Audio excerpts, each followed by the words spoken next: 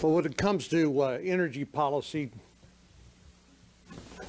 common sense is needed, but unfortunately it's not that common here in Washington, D.C. when talking about energy policy. You've heard things like, well, the laws of supply and demand. Well, not even Joe Biden can repeal the law of supply and demand.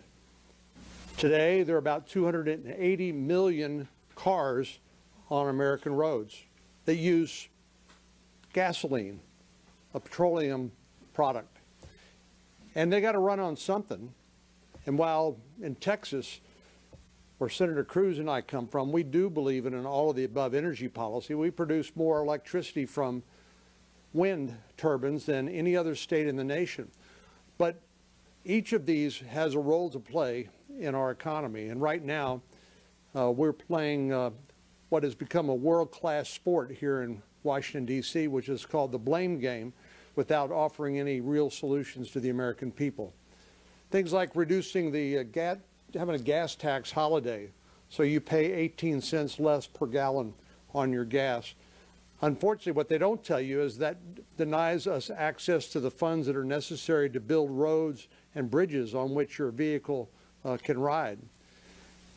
Games like, well, let's release 1 million barrels a day from the strategic petroleum reserves. If you unleash American energy, you can produce roughly 5 million barrels a day from one field out in West Texas called the Permian Basin. 5 million. But Biden tells you to be satisfied. We're really doing something about this by releasing them 1 million a day. And as you've heard before, it's not producing new oil. This is oil that's already been produced and been stored for an emergency. And heaven forbid we would have a real emergency. But this has also become a national security imperative as well.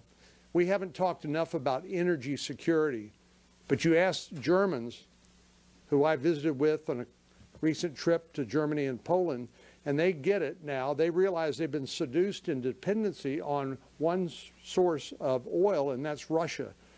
And as you've heard from Senator Sullivan and others, President Biden's been sending this confusing message that, well, we don't want more American energy, but we do want OPEC, and we want the Saudis and the Russians to produce more. I mean, it's absolute chaos.